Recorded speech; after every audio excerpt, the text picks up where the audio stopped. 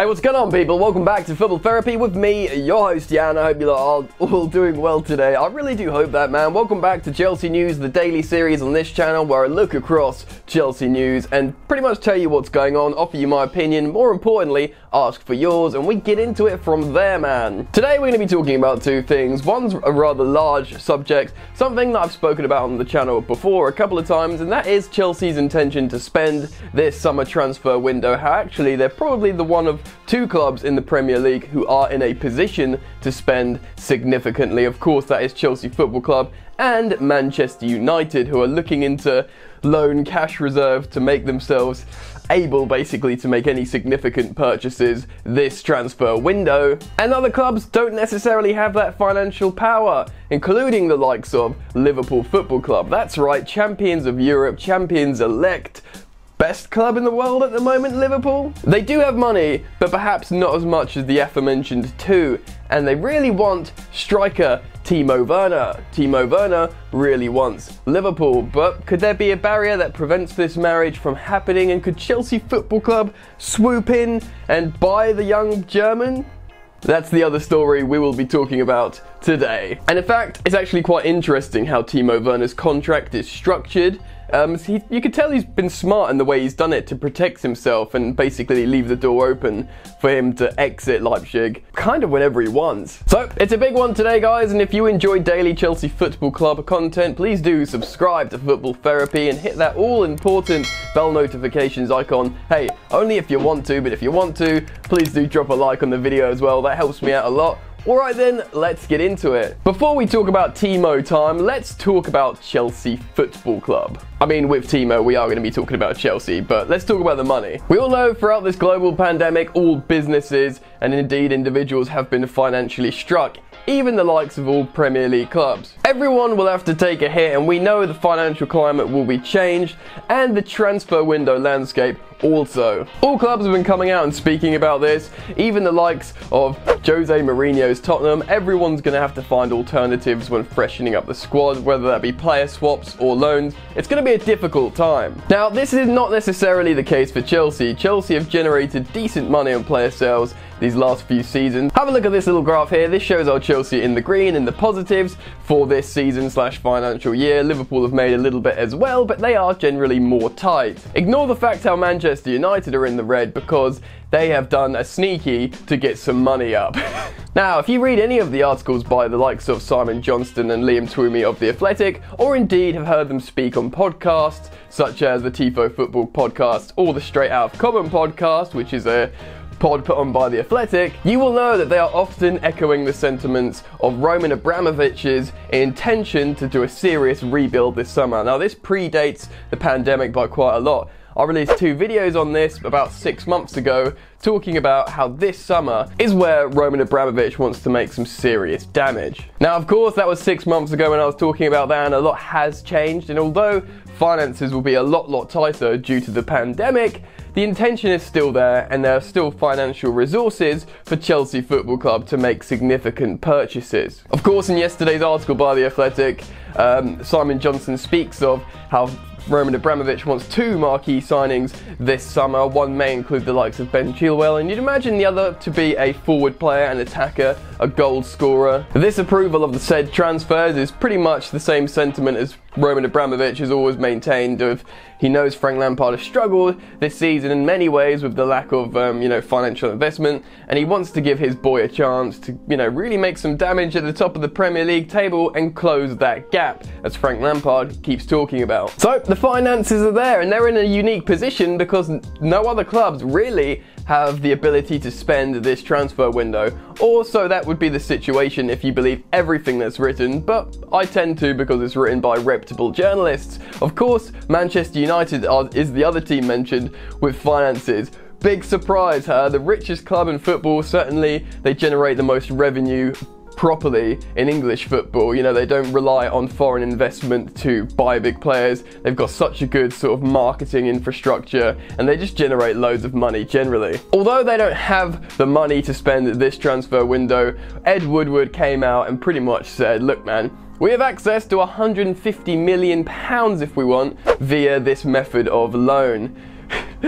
Manchester United officials borrowing money against the club. We've heard that before, right? So Manchester United are very much in the race too. It's no surprise that both Man United and Chelsea Football Club are both being linked to big players such as Jadon Sancho. That's right, a big player that will cost a big transfer fee.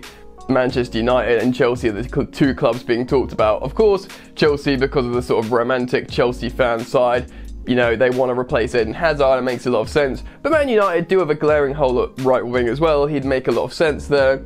And to be honest, they're the two clubs with money. So it's no surprise that it's these two clubs that are being mentioned quite a lot as well when it comes to the German striker Timo Werner. Yep, it's going around the headlines again. Timo to Chelsea. Could it happen? Well, first things first, let's talk about this. Werner wants Liverpool. He's talked about him loads, he's been flirting with them for a long time now, twerking if you will, and obviously we all know he had a long phone conversation with Jurgen Klopp, and he loves the German manager. He wants to go and play for, you know, the best team in England at the moment. And who can blame him? But I've spoken about this on recent videos.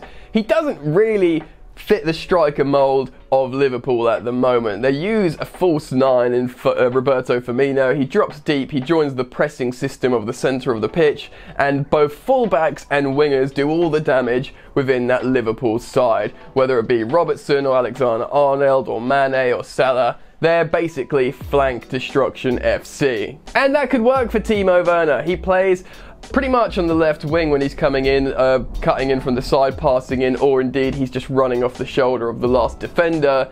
Interestingly, I got this passing sonar map from a Sky Sports article. It shows you where he's making all his passes. If you look, he's pretty much camped out on the left wing passing in. That's not a centre forward that necessarily Liverpool use, and really, interestingly, not necessarily a centre forward that Chelsea are looking for. Frank Lampard does like the fact how Tammy can run in behind and play on the shoulder. I think in many ways that's why he preferenced him over Giroud for such a long time, because Chelsea do want a striker who can play with his back to goal, but Giroud can absolutely do that. So you can tell Frank Lampard wants a bit of everything from this centre forward. Really, Timo Werner doesn't necessarily fit the mould of either club, but what he can do is he can play on the wing at Chelsea, run in behind, and you know, if you look at how Chelsea played early doors, they tried to get balls over the top to Christian Pulisic, and Christian Pulisic was running in that channel that Timo Werner would be running in, and you could both probably deploy him as either a centre forward or a left wing, and him still successfully run in that channel. So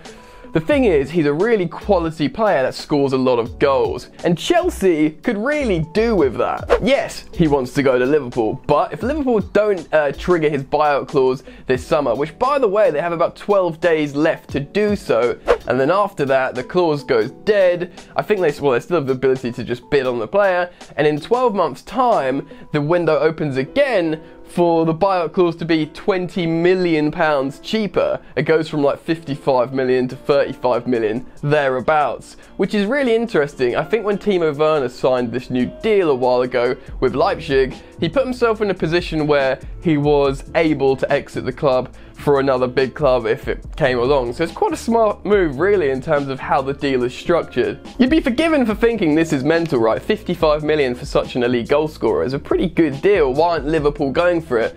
Well, if they don't have the money to spend, that's kind of fair enough. They might want to just wait for another 12 months. He's still very young. He could have another good season in the Bundesliga and say, look, we'll buy you for 35 million, mate. Just wait. You know, you've spoken to Klopp on the phone. Stay in Germany. Come then for even cheaper. You'll still be young. You can properly take over one of our forwards then. Could make sense. Also, perhaps Liverpool have thought about what I was saying at the top of the video, and perhaps he doesn't fit the mould perfectly for Liverpool Football Club at the moment. It could be the situation, I'm not so sure. The thing is, for Timo Werner, if Chelsea are looking for quality in a marquee signing, he of course is that profile. The problem is, does he fit Frank Lampard's plans? And also, does the player want to come to Chelsea? If the player wanted to come to Chelsea, I sort of reckon Chelsea would have no problem paying £55 million if it suited all parties in terms of target player. Player wants to come to Chelsea. For me, I'm always going to have that feeling of, well, he wants to go to Liverpool. I don't want Chelsea to be a second option. Do you know what I mean? It's a difficult one because he is absolutely quality. If he turns up at Chelsea, hopefully he just rips it up. Still, we will have to see. Obviously, he's going to be £20 million cheaper next summer. Leipzig, Julian Nagelsmann, everyone's admitted that he will go. They won't be able to hold on to him long term. Whether that means this summer or next summer, we'll have to see, but he would certainly fit the bill of one of Roman Abramovich's two statement signings. They could sign Werner, Chilwell. That would be very, two very high profile signings. I know everyone's not too hyped on Ben Chilwell, but if the gaffer wants it. Anyway, what do you guys think? I want your thoughts and opinions on Werner as the stories heat up across football media. I'm interested in getting the collective Chelsea fan opinion, so do get down into the comments section below and express yourselves, please. I'll be down there interacting with you guys, and if you've enjoyed the content, please do like this video. That means a lot to me, and do subscribe to Football Therapy if you're new to the channel. And finally, you're welcome to follow me on social media at Football Yannick on Instagram or Twitter. That's it from me, you lot. Enjoy the football that is starting soon, and I will see you later. You ain't so tough with that bad boy talk. I'ma get it how I'm living, I'ma walk the walk. Outline my lines, I rap through thought. Body bag the verse, outlined in chalk. In my life seen trouble, hustle on the double. Silence on the trigger like my pick got a muzzle. Yo, chick like to guzzle, bad boy stay in trouble. I only love this paper, sorry I don't. I laugh me, baby.